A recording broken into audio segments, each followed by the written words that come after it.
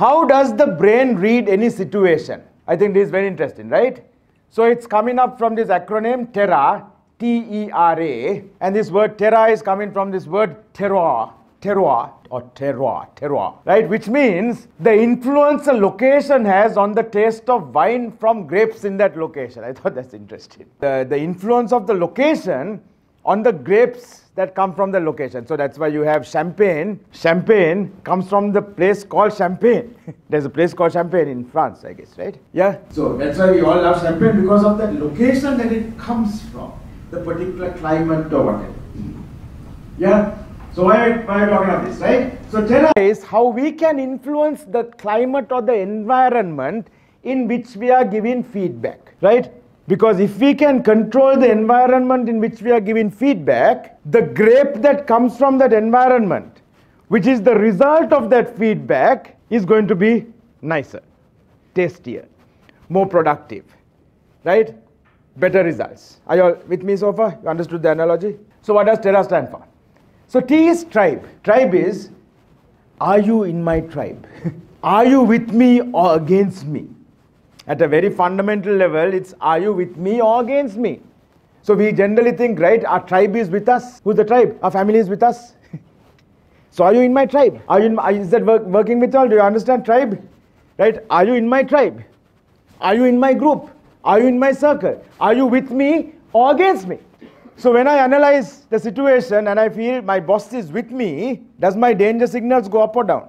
Let's have a show of hands. We say where we are, right? If I analyze the situation and I realize boss is with me, he's in my tribe, who says my danger signals go up? Who says my danger signals go down? You're right. Danger goes down because he's in my tribe, my friend. Are you understanding? So when we are giving feedback, we have to ensure that the person feels you are with them, not against them. Is that making sense? With them, not against them. Is that a good idea? Right? All right. So tribe, with me or expect. E is expectation. Do I know what's going to happen next? Do I know what's going to happen next? Do I know the future? If I know the future, am I scared? No. When there's uncertainty, I'm scared, right? Jivanta, uncertainty, hit a body line then at the bottom uncertainty, I'm scared, right? Yeah. So you have to now also give them certainty. Don't worry, I'm with you. Don't worry, we can fix this problem. Don't worry, you have a career here. Don't worry, you have a future here. People want to be reassured. Expectation. Do I know what's going to happen? Boss calls me, come, I want to give you some feedback. What's going to happen? What is boss going to tell me? I'm scared. Defense. Uncertain. Are you all understanding?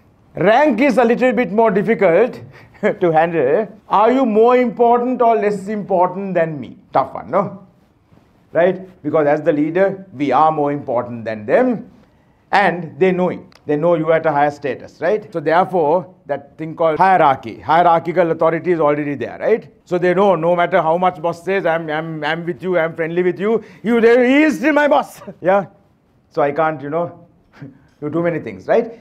But actually what happens in coaching, true coaching is, the coach is at the same level as the person being coached. Coach is not at a higher level. Mentor is at a higher level. And that's why they say that coaching is sometimes more powerful than mentoring, because you can get onto the level of the person and eliminate this R. There is no difference in rank. But even if the rank is there, not such a problem. If that is positive and that is positive, so that's now 2 against 1, right? It becomes an equal level conversation. Absolutely, yeah. So coaching is an equal level conversation. Yeah. That's why they say in true coaching, you can coach anyone because you do not need to know that other person's industry or business. So if you come in from financial, if Sisuru comes to me and says, Sanjay, can you coach me? Can you do business coaching for me? Yes. Because I don't need to know the industry. I just need to know how to be a good coach. And by the way, if you're a good leader, you can go into any industry and be a good leader. Are you all understanding? Right? So leadership, you're a good leader, you can lead anything. I think that's great, right? Yeah. Okay. So tribe, expectation, rank. Last one, A. Do I get a say or not?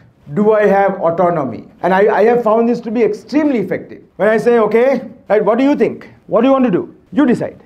The responsibility is now on that person, right? Lots of people come to us hoping that we will rescue them from taking responsibility. How? by us taking the decision and telling them what to do. Don't fall into that trap. Most people would like to have a say in what they do. Yes? Don't you like to have a say? Don't you like to have autonomy? Yeah? So when we are having a discussion, let's try to have those 4 things. Even rank, you can try to reduce rank. Do you know how you can reduce rank? If you're having a serious coaching conversation or a serious feedback, the word, I'll just change it, but the serious feedback conversation, how can you reduce rank? Thank you. You do not have it in your room. You do not have it at your desk. Your room and your desk brings your whole rank there. Weight of rank. It's all about you, right? What is the result that you want from this?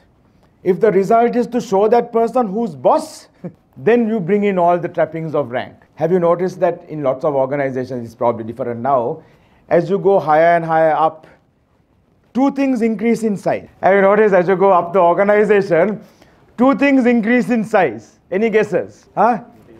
The table size increases, have you noticed? Right? The clerk's table is this size. The CEO's table is... Have you noticed? What else increases in size? Have you noticed the size of the chair also increases? CEO's chair has a very tall back. Have you noticed? Status symbols, absolutely. Right? So, if you want to reduce the impact of rank, get rid of things of bringing in hierarchy. So what you can do is, instead of, let's say, if Yusuf is my boss, instead of Yusuf keeping me here, which brings the table between us, Yusuf says, Sanjeev, come and sit here. Let's have a chat. We have removed, what have we removed? The barrier between us. Are you understanding? We are sitting on 2 equal sized chairs. He is still my boss, but I have reduced, as he has reduced as much as he can, the barriers between us. Are you guys still with me? Still learning? Is it making sense to you?